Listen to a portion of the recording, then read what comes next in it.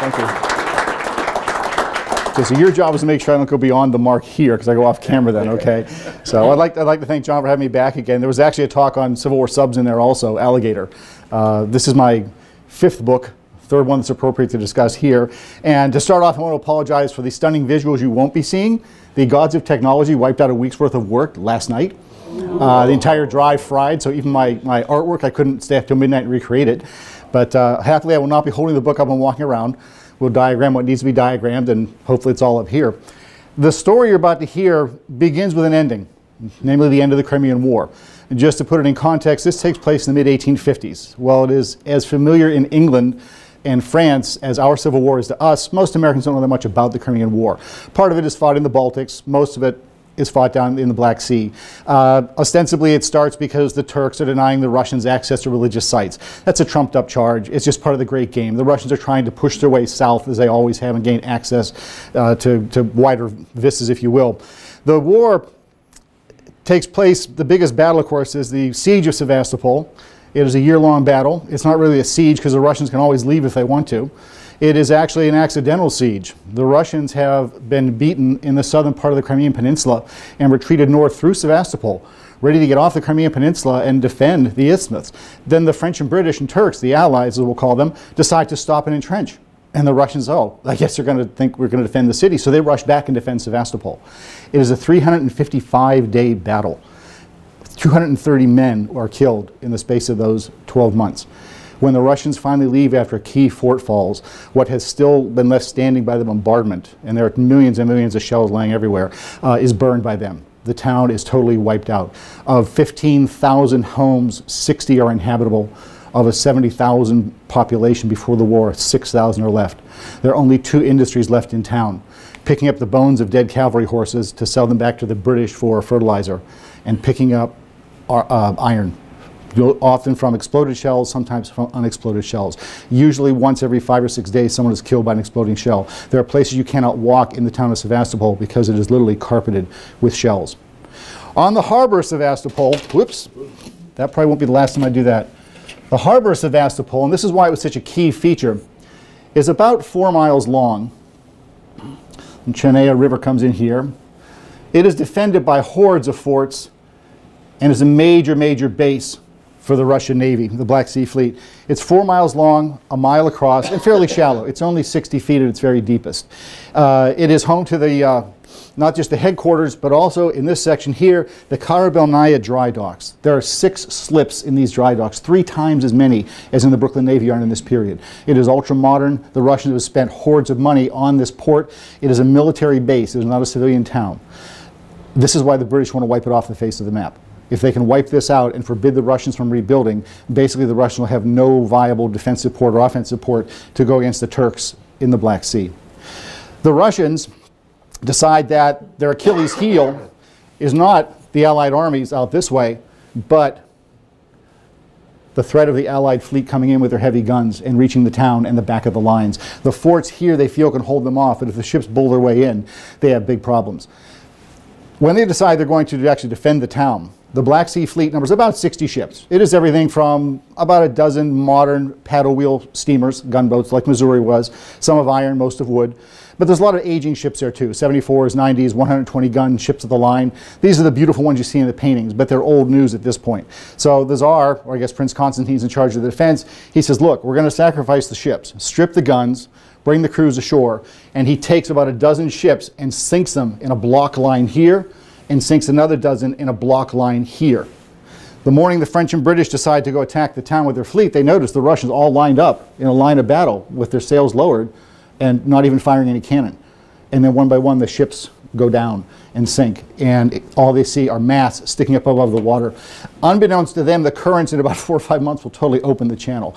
But they don't know that, only the Russians do. But they can still see these masts, and it works. They bombard the outer forts, but they can't get through. So this trick, which costs the Russians about 24 ships, actually works quite well. As the siege goes on and there's nothing for the Navy to do, only the paddle wheel steamers dash out now and then and make life hell for the French and British behind the lines. They are basically anchored. The crews are sent ashore with their artillery. They form 18 different naval brigades. 70% of them will be dead by the time the siege is over. This is a lot like World War I. When the Tsar realizes that by capturing one or two key forts down here, they can no longer defend the town, the entire army and navy are evacuated on the causeway to the North Shore. They don't actually leave. This is where they sit out the rest of the war, firing back at the French and British, who never tried to cross the causeway again. The Tsar orders every single ship in the harbor scuttled, all the merchantmen and every single warship. The paddle wheel steamers, which are the latest in high tech at that time, are going to make a dash for it, but bad weather keeps them in port, so they are sunk also. Now, this is a meditated thing. This is planned. They're not just pull the plug on the ship and let it sink. The Tsar realizes salvaging technology and skill is to the point where he can get his ships back. So what he's doing is putting them on deposit somewhere where it's a major inconvenience for the enemy to take them. The wooden ships, he figures he's going to lose those. They're aging anyway, and there's more problems with those we'll talk about in a minute. But with all the iron ships and every steam engine, they're coated with a protective covering so that nothing will rot on the bottom. When the ships are scuttled, it's odd to count these. The counts go anywhere from about 90 ships over 100. It was devilishly tough to get an idea of accuracy. The French use one set of numbers, the Russians another, where you can find their records, the British something totally different. The number 95 is pretty close to that. They scatter not just here, they cluster here and all over the bay. It is literally covered with almost 100 ships on the bottom with masts sticking up now and then. When you see a picture of Sebastopol harbor, it looks like, oh, nothing much is going on. Do you see one little lone stick here, here, there, and everywhere? The Russians actually make very, very detailed maps of the entire harbor. They don't give those to the French and British, of course, who will, after the war, offer to come in and salvage all those ships. There's a wonderful cartoon that appeared in Punch showing a British sailor fishing with his creel and his rod, and he turns over his shoulder and says to his buddy, "Oh, Jim, bring the net. I've hooked another 74, because there are so many ships down there, you could literally walk across the bay on these ships." Now, the British offer, again, for an awful lot of money, to quote-unquote clear the harbor. Their idea of clearing the harbor is stripping the ships of anything valuable, and by the way, taking it back to England, and then blasting them a little bit. They want Sebastopol to stay clogged up for years. They want the ships just to rot so you can't use the port. And it is so clogged right now that when I introduce John Gowen in a moment, he recons the bay, it takes him about an hour in a boat to go only a mile because he can't thread his way between the ships safely enough. And that's with guides. So they've got basically an entire Black Sea fleet and a lot of merchantmen sitting on the bottom there. Turns out there's also a lot of valuable salvage down there too. Well, the Russian Duke Constantine, of course, he has a nice little comeback when the British offered to salvage it. He's quoted as saying, "I would not hire a British engineer to pull a rusty nail from a rotten plank." Because, of course, it's their fault the ships are down there. So he says to his ambassador in the U.S., Stokel, "Find me John Gowen." Now, for those of you who are here for the Missouri talk, you know a little bit about John Gowen, and our John told you a little bit more about him. He's from Lynn, Massachusetts. He's totally self-taught. We don't know what he doesn't have much of an education formally. We think he went to about 3rd grade in Lynn. He starts off with his buddy Thomas Wells in the wine business. He's an importer-exporter in the coastal trade up out of Boston. And at some point, he just decides to start reading books about salvage. In 1849, he goes on his first dive, if you will, and they go up off the coast of Canada and bring up treasure from a wreck, sell it in Boston, things like that, make enough money to invest in new diving suits and come out with their own diving suit, the world-famous, his words, not mine, Wells and Gowen submarine armor. That's the name for the diving dress at the time, is submarine armor. And they sell a number of these. What's more, in probably an underhanded backdoor Yankee deal, the Secretary of State taps him on the shoulder to go raise Missouri. Now, John was right that Missouri went down to 8.5 years. In those 8.5 years from 43 to 1850, the British have tried every single thing they can to get the ship out of Gibraltar Bay, and they can't do it because it's an iron-wheeled paddle steamer. Think of Ferris wheels, 28 feet in diameter, rotting on the bottom. It's a mass of metal that is fused, the axle, the wheels, and the engines into one massive piece that weighs about 50 tons, and the British is blasting at it ineffectually. Again, Gowen sits there, thinks about it a little bit, goes over with 24 gigantic underwater bombs, if you will, torpedoes, and uses only half of them. Because Gowen knows how to attack the wheels at the hubs. Believe it or not, the British are working their way in, taking a top-down approach. Gowen also realizes that the key to getting Missouri out is by attacking her keel. Break that spine, and the ship will fall apart. He pulls off what the British couldn't do in 8.5 years in about 5 months' time. And if you want to read some chest-thumping, flag-waving, rhetoric in the newspaper, it's great stuff when he comes home. Because not only are we proud of him, we're proud that he did this to the British, who, of course, for years have been saying, we have the most professional divers. If we can't do it, you can't do it. Gowen's opinion, expressed much later in time, of course, about the British was that they are wonderful engineers. He would hire nobody else except a British engineer when it came to tackling a known project in a known way. But for doing something new, they're worthless. Stokel actually finds Gowen down in the Caribbean. He's only been doing salvage, it's about 1856 now. He did salvage work off the coast and on the Great Lakes for about a year. Got tired of that evidently, or didn't make ends meet. And he's, believe it or not, down mining bird guano, which is a hyper wonderful phosphate fertilizer that actually almost started several wars with us, the guano wars, believe it or not. And he finds him down in the Caribbean and basically says, "You got a couple months, the Tsar would like to talk to you." So he goes, you know, to Russia and prepares a plan. The Russians have given him some paperwork ahead of time, the maps where the ships are and things like that. And he goes to Sebastopol and he spends about a month diving on different ships, taking a look at all that. Comes back to the Tsar and Prince Constantine, who's his main contact, and says, "I can do this, you know, and here's my bid." His bid, oddly enough, is higher than the French and British ones, because a lot of companies are trying for this job. It's very lucrative. The Tsar, with that opinion of, you know, expressed by Constantine about pulling a rotten or a rusty nail of a rotten plank, says, "You're my man. I want John Gowen to do it." Gowen comes home again in a very impressive logistics feat. In 4 months' time, he prepares the entire expedition. He doesn't go to Boston, though. He goes to Philadelphia, probably because Philadelphia has a lot more industry right there along the Delaware than we did, and Gowen has some heavy-duty stuff that he's devised. Now, to back up, there is an old technique of raising ships called raising by lumps. A lump is a Scandinavian word, means a block or a brick, and it's a squarish or a harbor lighter, if you will, just a utility vessel. And the British would ring lumps, if you will, around a sunken anchor, small ship, things like that, with derricks on board. And then the idea was it would all raise at the same time, and the ship would hopefully come up. The problem is raising by lumps takes incredible timing and balance, because if one lump pulls too much, everything goes to hell in a handbasket real fast. So raising by lumps was already sort of disused practice. Gowen figures a way to raise by lumps on a massive scale and beat the balance problem. In Philadelphia, and this is why he needs the heavy industry, he has caissons built that are 50 feet square, 13 feet high, out of solid 1 or 2 foot bulks of timber that run the entire length. It's reinforced with iron, and the entire bottom half, where he knows it's going to be sitting in the water, is kyanized, treated with a new technique of using copper to impregnate the wood so it will be eaten by worms and that. He has steam apparatus up on top here, and a 20-ton collar that goes through the bottom like this. Through that, he has chains that go down. The chains he designs are 300 pounds per link. They're the largest chains in the world at this time. They are forged, again, in Philadelphia. He has 4 of these things made in the space of 4 months, from January till April of 1857. They're all dismantled and put aboard 2 ships, and the Yankee expedition for Sebastopol heads off. Now, Gowen, knowing the scale of this, has already sent ahead a team of 20 men to, believe it or not, start building a Yankee seaport. His men are going to be there for a number of years. He knows that Sebastopol has been flattened. They basically have to build a village on the beach. He leaves on June 3rd, arrives Sebastopol about a month later. It takes about 40 days to get there, followed by about 10 days later by the first ship with 1 caisson. You'll hear the phrase in this presentation a lot, breakings and burstings. If a company used to fail in the last century, 19th century, they would say that it had burst or gone up. Well, burstings and breakings is something that Gowen will face again and again and again, and yet he will solve every one of them. The first bursting and breaking he has is that the second ship, which has 3 caissons, doesn't show up until the end of August. He now only has about 2 months before the weather starts to close in, and his men have barely finished assembling the first caisson.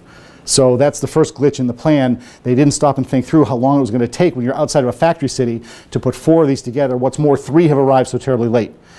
The Russians are a little concerned because by the end of 1857, not a single ship has come up at all. And Gowen is, you know, supposedly the best thing since sliced bread. What has happened is that Gowen has started blasting some of the old ships of the line.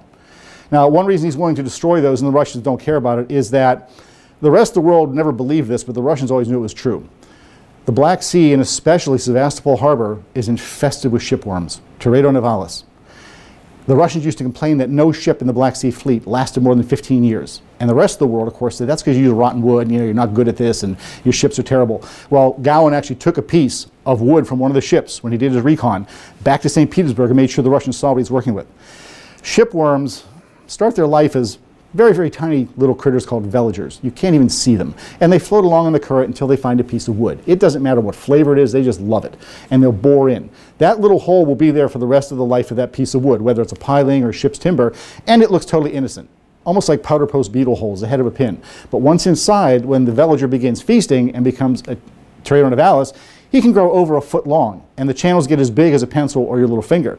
And they seem to have an uncanny ability never to hit another tunnel and never to again puncture the outside of the wood. So you can look at a piece of wood like this and say, ah, that looks good and sound. You can probably kick it in half.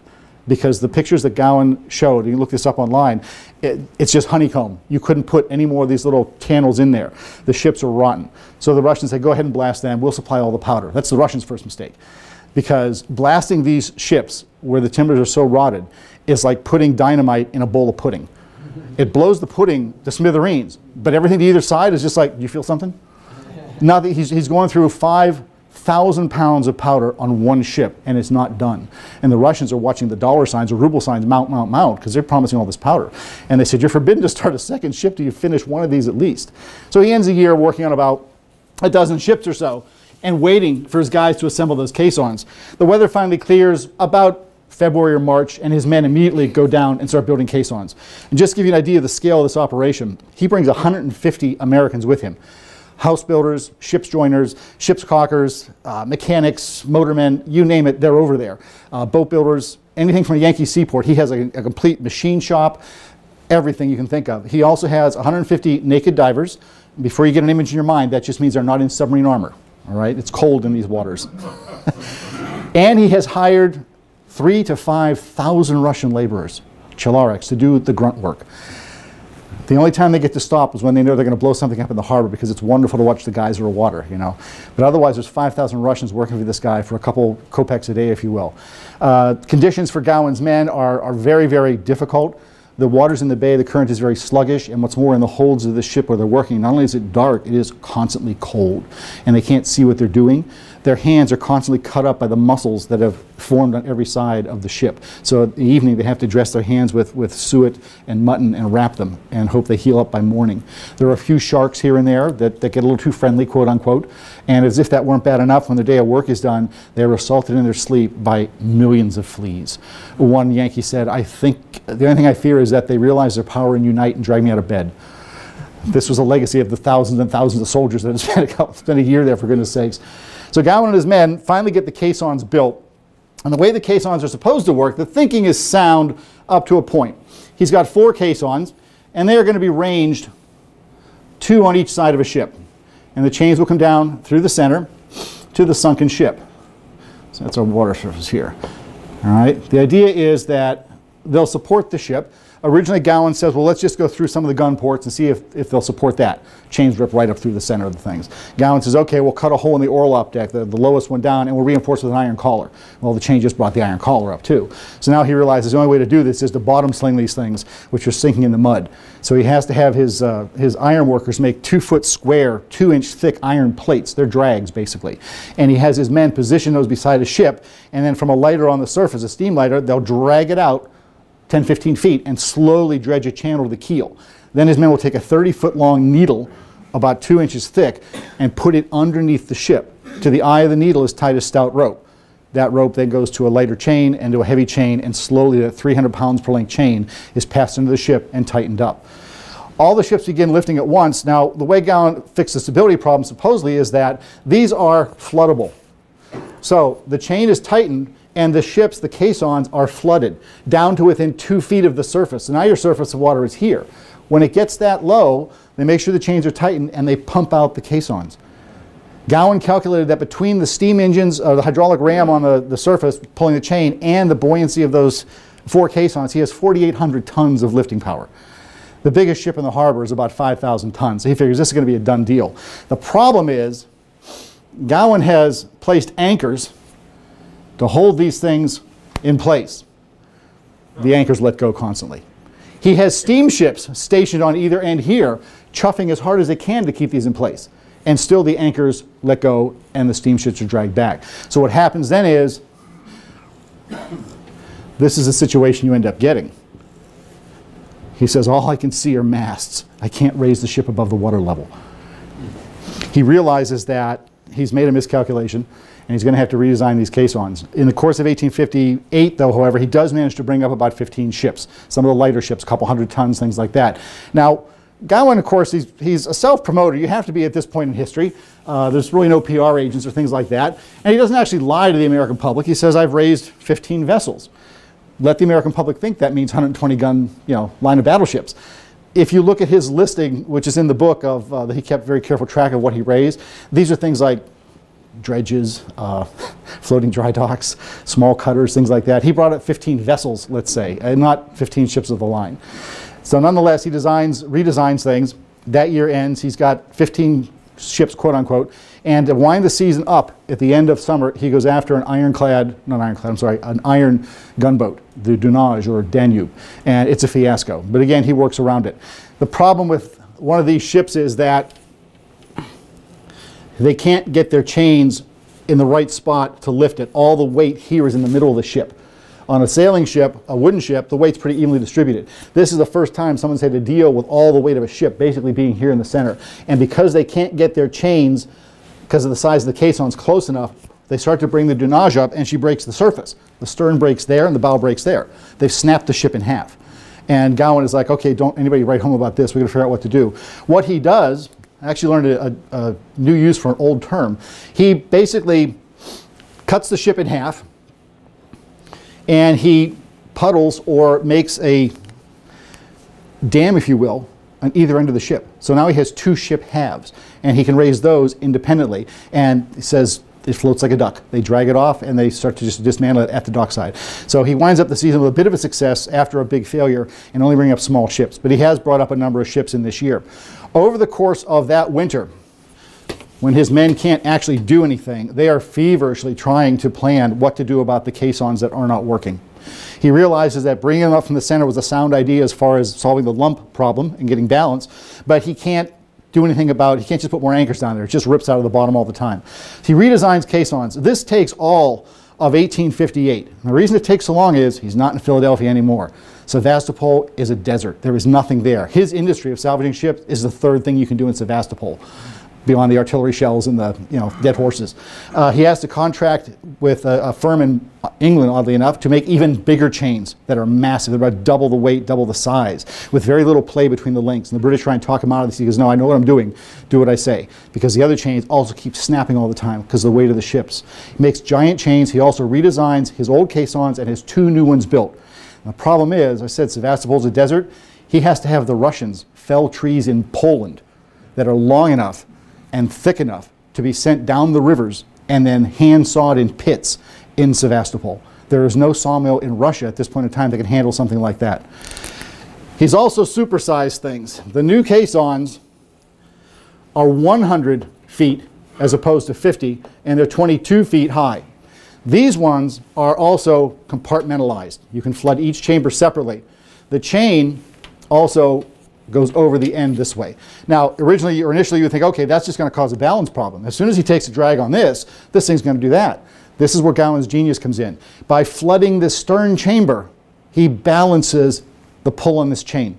So he can sink the entire caisson as far as he wants to. Again, within a couple feet of the water. If it's a light ship, it'll just raise it. A heavier ship, he has to just balance it so that it stays level. And if he wants to, at the very end, when it's almost all the way out of the water, say it needs a couple extra feet, he can pump these dry, pump more water in the stern, and it will actually lift the ship even further. Once the ship is on the surface, they can clear the mud off, pump it out, take it away. And by the way, this is the only approach that was going to work with all those worm-ridden ships. A number of his competitors tried to get him to use something newer, making fun of him for using raising by lumps because it was outdated and things like that. But the problem was, when one or two of his competitors tried these things, they realized they weren't going to work. For instance, you can't pump these ships out by just plugging up the portholes while they sit on the bottom. Because the wormholes are so bad, it basically is like sucking water in as fast as the pump is dragging it out through thousands of little straws. They said, well, okay, we'll put airbags. Remember the Missouri talk? Gowen is death on airbags because all they do is go pop, pop, pop. They never work. But someone said, okay, put them inside the ships, we'll inflate them. Well, as soon as the pressure hit those wooden walls, pop.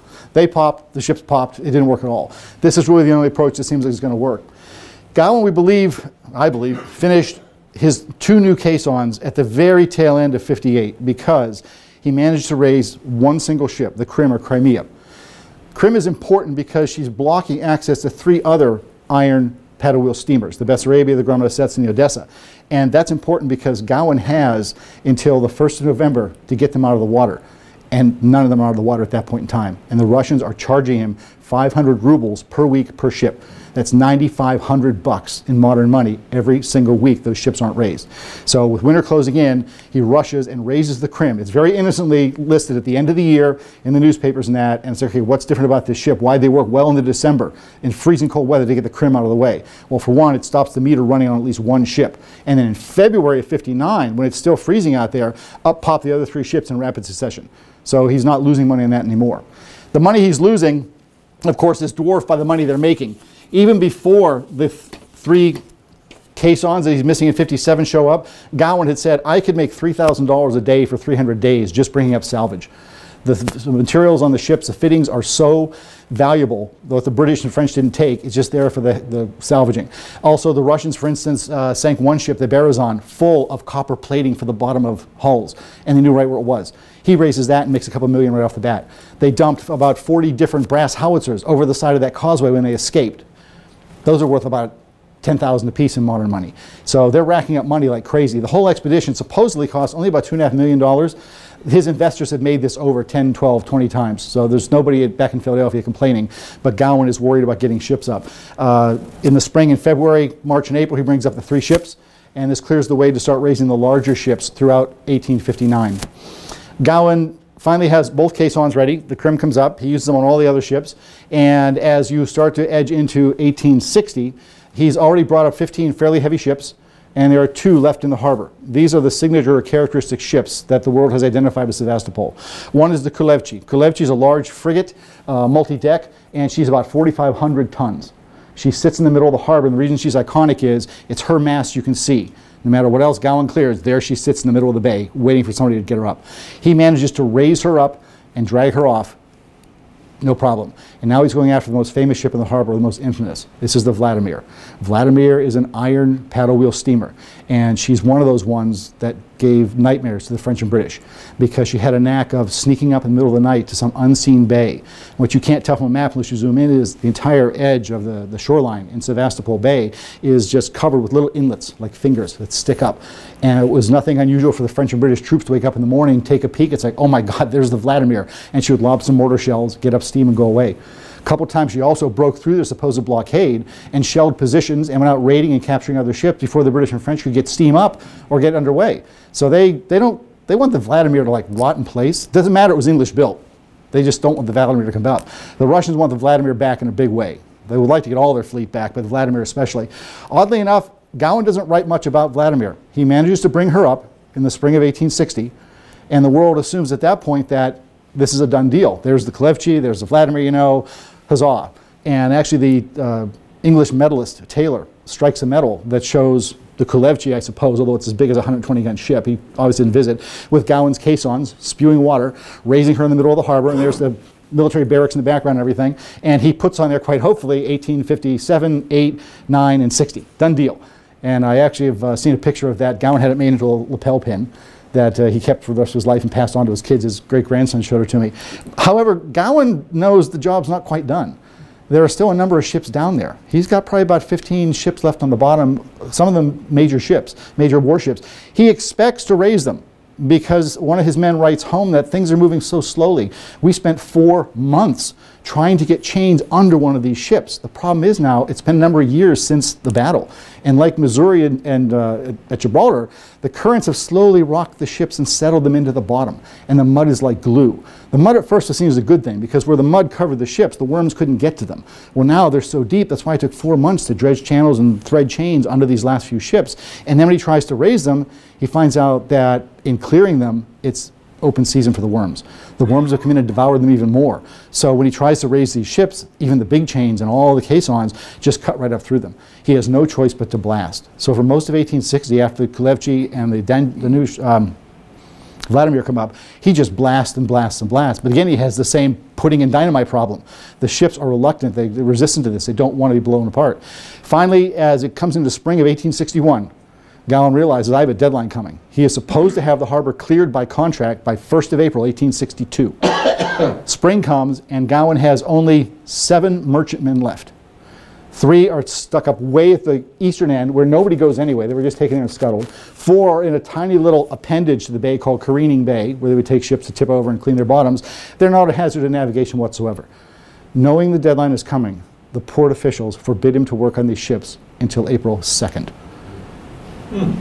Gowen, of course, complains to the Tsar because he just, by the terms of the contract, forfeited all his equipment and was not going to get paid 1 ruble.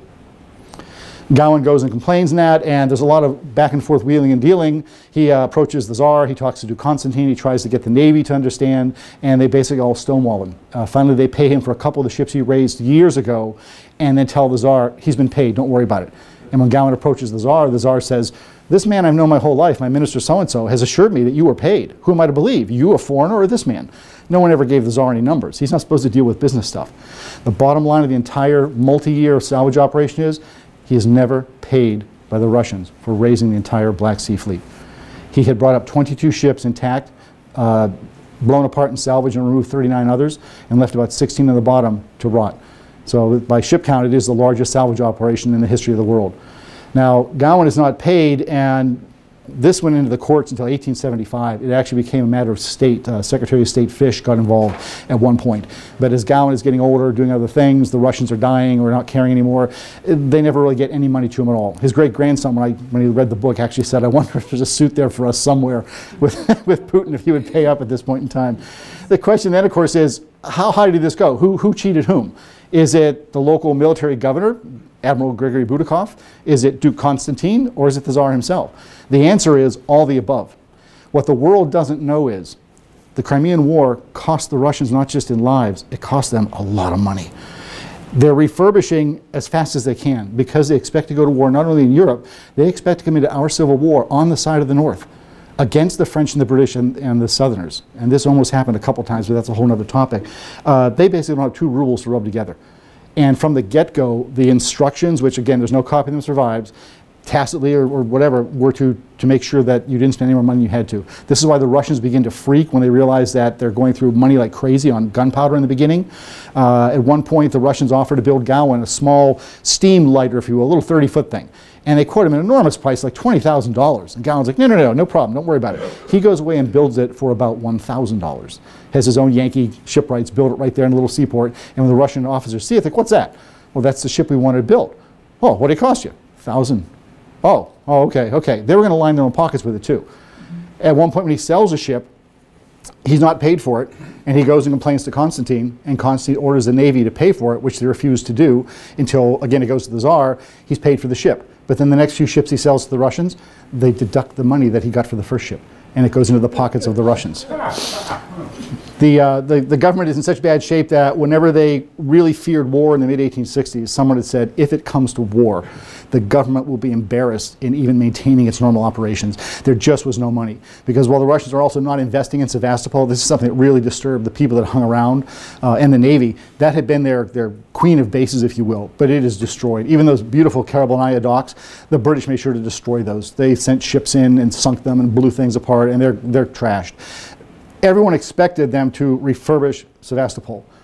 They don't. They actually invest in Odessa and Nikolaev up on the rivers to the north, and those become their major naval bases for the next couple of decades, if you will. So they just write off Sebastopol. Oddly enough, of all the ships that Gowen raised, the Russians end up writing most of them off too. So one wonders, if you're going to write the bay off anyway, and the port, why bother to clear it? The British plan would have worked just well, let them rot. But they wanted probably just to thumb their nose at the English and raise the ships. So Gowen is never paid, but just as this story began with an ending, it sort of ends with a beginning. One of the things that John Gowen does when he's over there on his free time, because his men always got Sundays off, and when he wasn't actually diving, he was free to go explore. The siege had been so horrific that while the Russians had one graveyard on the North Shore that grew enormously over time, the British and French had basically had regimental cemeteries. 168 cemeteries ring the entire southern side of Sebastopol, and most people don't know where they are. Well, what Gowen does is he goes out and acquaints himself with where they're all at, because as English and French tourists, I don't mean to make light of that, they're mostly family members trying to find out where their son was killed and where his grave is. They know to go to John Gowen. He'll play local tour guide. And he and his wife actually adopt 1 or 2 individual graves, his wife especially, to refurbish and try and get things to grow. He experiments with hundreds of different kinds of trees to find out what's going to survive in that harsh climate. And beyond that, Gowen also goes to some of the more major cemeteries where the walls have been knocked down by wandering cattle or people have vandalized stuff. And on his own dime, he refurbishes those Now this not only impresses the Russians, even though they're fallen enemies, it impresses the French and British and the Turks and the rest of the world. People who weren't even part of the war are impressed. And while the Russians cheat him out of every ruble he was owed, Gowen leaves Sebastopol with more of those gaudy, bejeweled 19th century medals and crowns, silver snuff boxes, diamonds galore from queens and kings and dukes everywhere. He's a household word at this point for his humanitarian efforts. And because he managed to pull off the engineering feat, he's also acknowledged now as a world-famous engineer. Now, one thing I didn't mention at the beginning was he's also called Colonel John Gowen now, who somehow seems to have been in the U.S. Army. This was partly intentional. Remember that Sebastopol was a military base in 1857. So when you go there, you have to have some sort of rank to impress the locals. Gowen has never been in the military, but Pennsylvania and Philadelphia are so behind this expedition, they make him an honest-to-God colonel in the Pennsylvania State Militia. And I do wish I had this picture because I found a picture of the full regalia. It's got the bicorn hat with more ostrich feathers than any one bird ever wore. Kid gloves up to here, epaulets, you know, that just go and braids everywhere. And it's just a gorgeous thing. And a number of his next in rank became lower ranking officers, all dandies. And of course one cynical newspaper said, this is sure to impress the braves of Sebastopol, who of course have just survived the siege and lost the war. But it's important because the Russian Navy, which runs the place, will not respect them. Even men who were in the Navy petitioned the Secretary of the Navy at that time to wear what was called a Navy pin. It was basically a badge you got, but you had to have permission to wear it. And going to this foreign country, they all got permission. Because as soon as the Russians knew, okay, you really were in the Navy, don't really care too much what your rank was, but if you did this, I'll talk to you. And from the flip side, we have a letter from another fellow, another Yankee who went over there, and his sister said in the newspaper when she posted his letter, John left the party early because you know how he hates to be second to anybody, but the Russians wouldn't talk to him because he had never been in the military and never in the Navy. So he becomes, he is a colonel, legitimately in the Pennsylvania militia. And then at the end of his signature sometimes, he would put U.S. so people would know where he's from. Well, after the war, when the Brits are more familiar with the way things work over here, they assumed that U.S. was short for USA. It must be U.S. Army.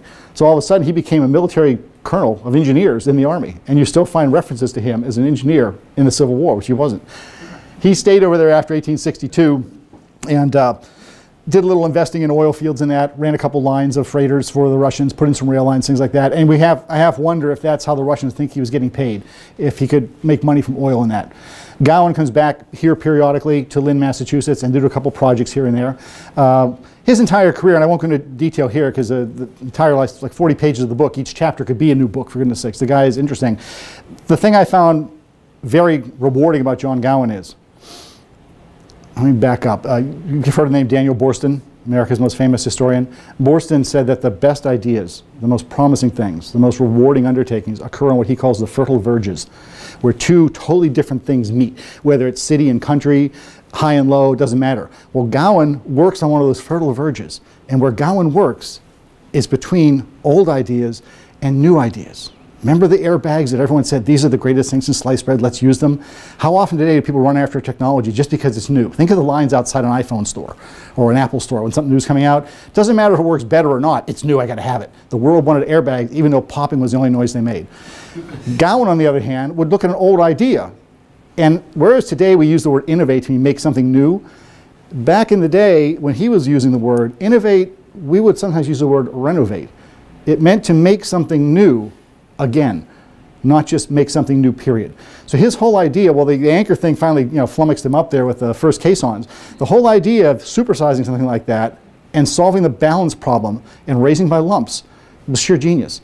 And then having multi-compartmented caissons to solve the problem of raising those ships without dragging yourself down. Again, stroke of genius. Everything he does for the rest of his life is in that same vein. Unfortunately, the world is so interested in flashy new things then, just as they are now, that a lot of times his ideas aren't taken up. One of his most promising was to actually rig the entire levee system along the Mississippi with telegraph lines that would send a constant current. That way, if the levee was broken by a flood and the line went down, they identify where the break was like that and go repair it. It wasn't a bad idea. He had a number of plans for raising ships up over bars at the mouths of rivers to get them in. And it was a heavy investment at first, but it meant you'd have to dredge the channel every couple of years. We ended up dredging all the time. Another time an major English warship went down off Ireland in the 1870s. And Gowen said, look, let's build caissons. It'll take us a little while, but I guarantee we'll get it up. The British said, no, we have the most professional divers. Same old song. The ship is still on the bottom off Ireland. That is pretty much all I'm going to talk about John Gowen. 2 books is enough, okay? I'm back to Civil War after this for the next talk, secret weapons and all that. Can I answer any questions for you about John Gowen or the operation? Thank you. Yep. I have one quick question. At the beginning, he was getting all this material for salvage, which was quite good. Didn't that continue as they raced? It tapers off because, of course, when they have nothing else to do, remember, for the first year, they can't do anything until the other caissons get there, and then they can't do anything major. I don't know if he's getting a paycheck. I assume he was an investor in this company because it had some high rollers back in Philadelphia underwriting this thing. And I'm sure a lot of the profits went home. And they actually sent their corporate treasurer with him to Sebastopol to keep tabs on things. Not that he was cheating, just to make sure everything made it back. And they constantly, the newspapers 4 or 5 times in the first couple of years, talk about the tens of thousands of pounds worth of iron that they've taken back to England to sell as salvage. So I assume he makes money there. Whenever he has to sell or forfeit all his equipment, though, the reports I had make it sound like that stuff belonged to him. I think he had been promised that by the Russians. It was 355,000 rubles, which translated to $6.75 million if he sold the gear. Whether part of that was supposed to go to the stockholders, I never found evidence for or against that. But he came out of there pretty much a broke man. But because of the fame he had gotten, he gets a lot of lucrative jobs after that. And of course, he can always hawk a bauble if he wants to and, you know, sell a medal. Did he have any role in our Civil War? No, he actually didn't. He was under contract till 1862, came back briefly to Lynn, and then went back overseas after dropping off a lot of souvenirs which no longer exist. Lynn got a couple of cannons and things like that, but he went back over to undertake other contractual salvage operations overseas. He just never took part in the war. Oddly enough, to give you an idea of how things get lost to history, in an 1930 book that was cataloging artifacts on display at the Boston Club, something which isn't there anymore, it lists 2 Russian naval cutlasses brought back by Colonel Gowen. So I went tracking whatever happened to this. Oh, well, they're at the Peabody Essex Museum. Oh, okay. Well, for one, Peabody Essex doesn't put any emails online. It took me about a year to find somebody I could contact. And what it finally turns out is, I described these things, and we have no record of these, da-da-da-da. And I talked to another person a year later, and this person dredged up photographs that purported to be Russian, or I mean Confederate artillery swords. They're not. They're John Gowen's cutlasses. Because if you look closely, what they aren't actually Russian Navy cutlasses. They're French infantry swords, which they're all issued, which of course we patterned our swords after the cutlasses in the Civil War. So there's a great similarity. But when you zoom in, you can see the wire wrapping. It's quite obviously an 1830s French sword that's been misidentified. Someone at some point transcribed a number, cataloged it wrong, didn't know what it was, and a later museum curator said, oh, that looks like an artillery sword from, you know, the Mississippi, and Gowen's swords get lost. The cannon probably got melted down somewhere, you know, in an iron drive in World War II. He brought back a beautiful 2-headed Russian eagle from the bowsprit of a ship, the figurehead. And the last time anyone saw any part of that, they said that someone had Americanized it by lopping off one head. So that probably got burned, you know. Even his family knows very little about him. I had occasion within the past year to actually meet and have dinner, my wife and I, with Jaxie Gowen. The Gowens, some of you may recognize, his son Constantine, was born in Russia, comes back and becomes a concrete magnate out in Ohio. His son, I forget what he does, but he does quite well. He's the millionaire playboy that skippers his ship, the Speejax, around the globe in the 1930s. His son, nickname, is Jaxie, based on Speejax. It's really Alexander Gowen, but Jaxie's what he goes by. So we had dinner, and it was disconcerting because he's a spitting image of his great-grandfather. It was like talking to the guy, which is scary. So, if you read the book, by the way, don't look for a picture of Gowen up front, because the only picture I have is a drawing based on a photo from when he's well advanced in middle age. He's got a little weight on. He's very comfortable. He looks like a banker. And yet the guy is very, very dynamic. There are episodes in the book where he just does basically heroic things, and in sharp contrast to most of our perceptions of 19th century people at his level, he just seems to be a really nice guy and, you know, very innovative. Did he speak Russian? No, he did not speak Russian. Actually, nobody who went on the expedition that we know of speaks Russian. Because the reason I say that, there was one letter that a fellow wrote back saying to his friend, will you go down to so-and-so's bookshop on the corner of such and such a street, buy me whatever Russian dictionaries you could find so I can learn to talk to people. And another time it said that a couple of the young ladies, because remember, they took their families over. This is a multi-year thing. So one thing that's under the surface is they're schooling their kids. They're running a daily life amidst all that shrapnel. You know, I'm sure you cleared the yard and said, Johnny and Janie, do not go beyond that line. But they said that a couple of the ladies were trying to learn Russian. Another person commented that it was almost impossible to get orders because, of course, this attracted a lot of contractors. Those 150 naked divers, they were mostly Greek sponge divers who could hold their breath for a lot longer. But they had guys from all over the Levant and the Mediterranean. So you could have 6 different languages on board this ship. I'm sure a lot of things were like, hold your breath.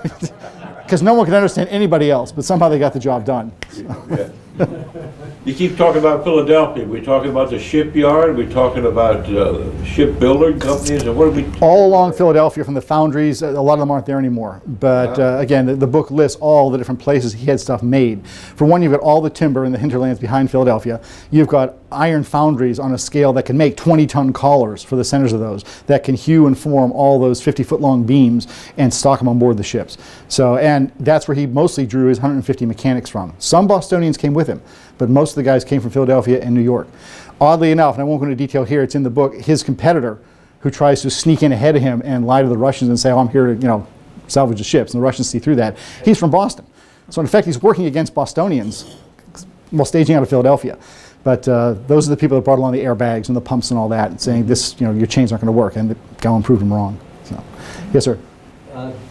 The float design that he had for the compartments was further used in 1920 down here in Block Island. Okay, is these caissons then? They use it Okay. there. They use it on the Squalus, and I think they use the same things in Pearl Harbor. It just makes a lot of sense. Yes, but the only difference was when they went underneath the ships that were sunk in Pearl Harbor, the divers used air lance, and they would crawl underneath.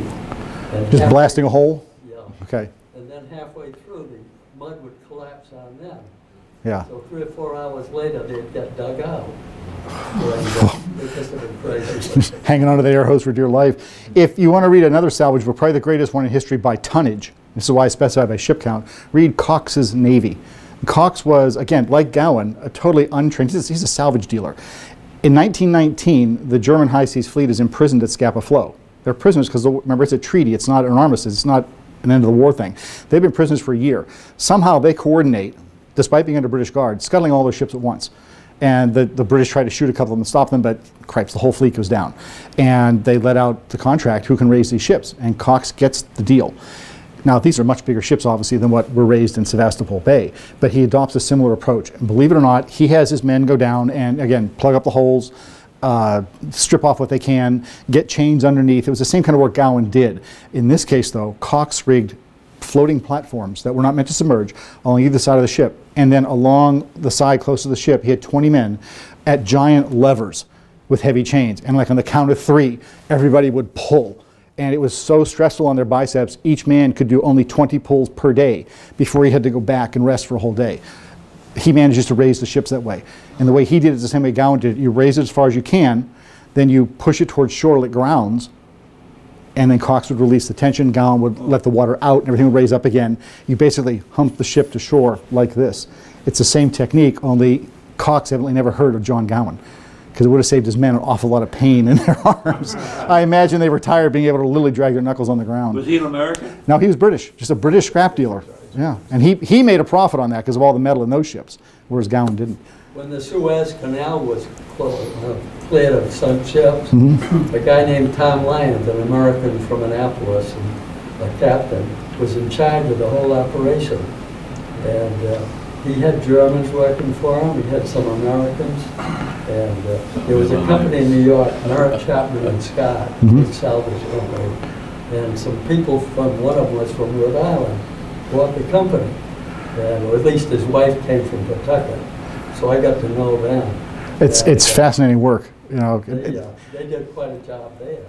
And unfortunately, you know, my wife is my editor, and she was saying, you know, well, is there no monument to Gowen somewhere? And I said, there's not. Lynn actually forgot totally about him. Jaxie and I right now are trying to get Lynn to at least put up a plaque somewhere. We know where he lived. But I said, he didn't build things. He cleared things away. You don't, you know, an empty bay is not your monument. I mean, it is, but no one knows about it, you know. But in effect, he's a salvage operator. There's no, he doesn't build, you can't point to a bridge. He's actually buried in Paris. He lived until 1795. He never came back to the U.S. One of the few times he came back was he agreed to sell his family home in Lynn, which was not far off the common. And if you're ever up there, right now it's a paved lot, because the only reason Gowen decided to sell his home was he did not want to stand in the way of progress. He's not a Luddite. He likes progress and it makes sense. A couple things he invested in there in the book you'll read, he really were far ahead, far thinking. But General Electric, or what would become General Electric, wanted to put up one of the first electric power plants right there off the common in Lynn. And Gowen said, I won't stand in the way. I'll sell my house. And now it's just a paved lot because the GE plant pulled out years ago. But there's a fire station next door that has a great wall with needs a plaque on it. Something, for God's sakes. But it's interesting. They focus on, you know, the fact that GE developed a rocket engine in Lynn, and they want to talk about the mills and the girls and all that. And you give them this favorite son, and they're like, no, not interested. It's been very, very frustrating, because to me it's something new and different. Oh my God, towns would kill to have someone like this in their history books. But no, they like their museum the way it is. So okay, bit of an uphill battle. Any other questions, folks? How sophisticated was the diving equipment? It was safe if you were careful. Picture the divers in the bottom of your fish tank, okay? The big helmet and all that, and the supposedly waterproof but constantly leaky suit of rubber impregnated canvas, heavy diving shoes. That comes out about 1828. Just as we discussed with Missouri, for those of you here for that. It's reasonably safe by this point in time. Again, like with all modern divers, and you mentioned the guys in Cox's Navy also, you got to be devilishly careful that nothing gets snagged, because if the air hose gets snagged or cut, you're in trouble. That is actually the only death they had at Sebastopol in all those years. A cutter came along and accidentally snagged one guy's line and dragged him to where his airline snapped, and they couldn't even find the guy in time to bring him up. Otherwise, it's remarkable no one was killed with all this going on.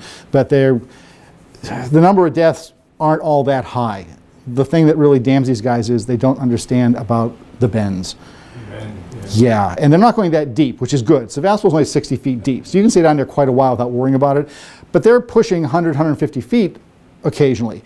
And one of the more famous divers, a naked diver, who later discovered submarine armor, John B. Green, would do naked dives, going down almost 200 feet.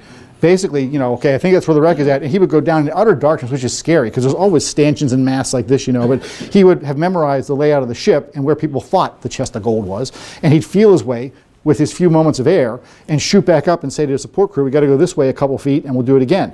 He would do that again and again during the day and not realizing what's happening. And he basically died in pretzel form in a hotel, because that sort of thing can build up over time and cramp and then let go. By the time this happens, Sebastopol happens, you're coming into a second generation of divers. So when they would complain about, oh, I've had the cramps in my arm since, you know, that last dive or something, I stayed down a long time, what do you think's happening? The old guys would mock them and say, you younglings are such sissies, just drink a gallon of honey, that always works. It's like, you know it doesn't. But the suits, again, if you're a professional and you're careful and conditions allow, it's reasonably safe. You know, horrid accidents did happen, but it's the same in any industry, I guess. We had a customer ran a tanker up on the Nantucket Shoals. So Captain Goodwin from Moran Towing and the Merritt Chapman people went out independently. And they both came up with the same decision how to do it. So they were going to put a tug alongside Portland's Harbor to wash the sand out. Okay. Now they had a 3-day window. Then they were going to have another tug, and they would take dynamite. If they couldn't move it that way, they were going to dynamite the midship house off the ship, and the tug would be pulling on it. They'd take everything off with dynamite. And the Coast Guard said, well, what would you do if that didn't float the ship? And they each said, we'd start pumping cargo overboard. And the Coast Guard almost died. They argued. Finally, nobody did anything. The ship broke in half, and all the cargo went to England. Oh, Jesus. All right, well, thank you all very much. And by the way,